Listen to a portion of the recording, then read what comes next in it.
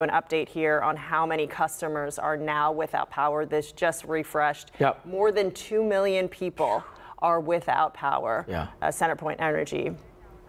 Yeah, I was going to just say that. Yeah, too, Kate. Yeah, so they've got him. They've got him harnessed up, and so they're bringing him on. The guy on there, we're talking about the guy who was on 288. Have that video, or I don't know. Let's see if we can grab it right now. Yeah. But anyway, he is safe. I promise. He's good. Yeah, we saw him. We just wanted to see it. Justin. Yeah, well, I know. We want to make sure everybody's okay, right? Please don't do that. I can't stress enough. Please don't do that. 2.1 million people without power. Nuts. Haven't we now exceeded the number of people who didn't have power in derecho? We have, and I'm glad you brought that up because that's where I was going to go. It's like you set me up there, Amy. Well done. Yeah, we did. Here's the thing, though, is it remember that the derecho had less than, I think it was like 1.5 million or something like that.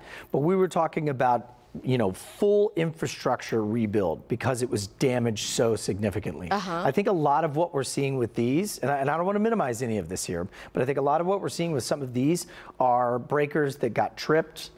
Transformers that got popped real quick, and they're all sort of the kill switches, right? And so they'll go in and should be able to turn those on fairly quickly. We hope so. We hope so, right. And it's not going to be for everybody. I don't want to be Pollyannic about this here, right? That's not going to be it.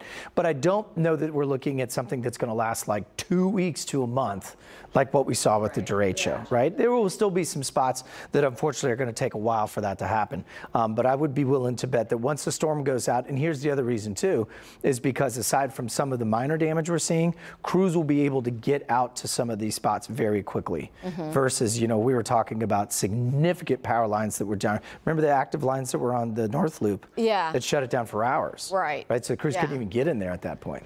So I don't know that that'll be the case, but we'll see. I'm going to go glass half full on this here. Hopefully for all of you that do not have power, if you're watching us now either on your laptop or if you're watching on your phone or if you're watching on an iPad, thank you for staying with us. I really do appreciate that as well. And at the end of this here, I'm going to actually show what the weather is for the next 3 days. I know we've completely ignored the 10-day forecast, but this was the most immediate need. Now that we're starting to slowly back things down, I think we can get back into that as well. We'll do that over the next couple of hours here. Here's the newest advisory. It is now down to a tropical storm, so that's certainly good news. Notice that the icon has changed. It is no longer that thick red. Now it has the donut hole in the center, and that's an indicator of a tropical storm just to the west of Bush Intercontinental. So that's going to continue to move north at around 13 miles an hour. And the max winds right now are still at about 70 miles an hour as well. Our Galveston cameras have been kind of struggling all day today, but just trust me, it's still very frothy down there. Owen can tell you that. They've been driving around, but this is an improvement too. Last time I talked to you, our wave heights were at 9 and 11 to 12 feet. They're now down to 8 to 10. So an indicator as that storm kind of pulls and it takes all of those heavy rain bands away from us, we'll start to see some of the flooding that we saw in the bay eventually slide back on down into the Gulf. It's going to take a couple of hours for that to happen, but at least I think by late afternoon, we're going to be looking at a much different and much better picture for Seabrook, LaPorte, Bayou Vista, all of these areas that have been seeing some flooding today. Love to see this, that there is nobody out there on the Southwest Freeway. This is our Empower Pharmacy camera from right here at the KPRC 2 studios. And the feeder roads at this point, this is right outside of the station here, that's Bissonnette and Gessner. So Gessner's back over this way. But it looks like these feeders are okay for folks that if you are and you do have to get out or for whatever reason you need to get something very quickly to a gas station or an area that's open, looks like at this point that you certainly can do that. So that's certainly good news. We'll take that. Caroline, do you want to throw that connector on for me, please? Thank you. I forgot I turned that off. We've got a tornado warning over towards Beaumont, so I want to start with that just to get an idea of what we're seeing. Other than that, most of what we've got out here still these flash flood warnings that you see across a chunk of the area from the Woodlands down towards Pearland replaced south of there with aerial flood advisories. Look at this right here. I'm going to put this in motion because this I think is important to see. This heavy rain band. During Harvey, this is what we were tracking all through the night. Frank and I believe it was that Friday night.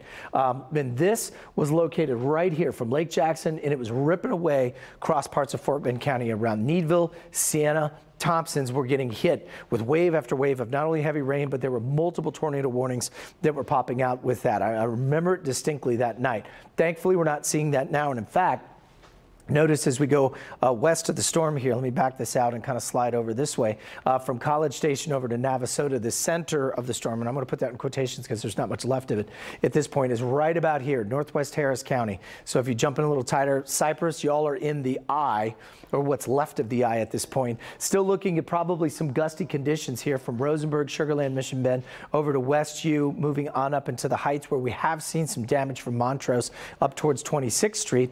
But in terms of the heaviest rainfall at this point, now that's starting to thin out, thankfully, right outside of Channelview towards Pasadena. There's Galena Park, and then over towards Taylor, Clear Lake, and League City as well. So all of these areas from LaPorte to Baytown to Clear Lake on down towards Kemah and Dickinson, all of that water that's been pushed in is going to start to recede, but it will take a couple of hours for that to happen. So just be patient if you can. Sliding over towards Winnie, notice that the heavy rain, and right now we've got a tornado warning. Let me put a stop on that for folks. If you've got friends out that way, southern Liberty County or just to the west of Beaumont, as you slide over onto the east freeway there, that's for Jefferson County, and that's until 11 o'clock. It's going to be probably very similar to all of these. These seem there is some rotation to this, but we're just not seeing anything that would attend to at this point of a major tornado outbreak. We're definitely not seeing that, and thankfully all of this continues to press northward too. So if I put this back in motion here over the last hour, notice that all of this is sliding north at about 12 miles an hour. So we're almost done. A couple more hours of this, and we should be A-OK once this is out of here. That'll have a much better looking forecast. In fact, a second ago, Caroline showed you the future track here. I'll show it again if you missed it. Most of this by 2, 3 o'clock will be sliding up across parts of Madisonville, sliding over towards Trinity, Crockett areas, Nacogdoches over to Lufkin, down to Beaumont and Port Arthur, and then up to Tyler. And then once this gets caught, there's a trough, sort of a dip in the jet stream up here across northern Texas. And so this is why the storm is not going to get blocked. Remember, during Harvey, we had an area of high pressure here. We had an area of high pressure here. And then we had the trough way to the north.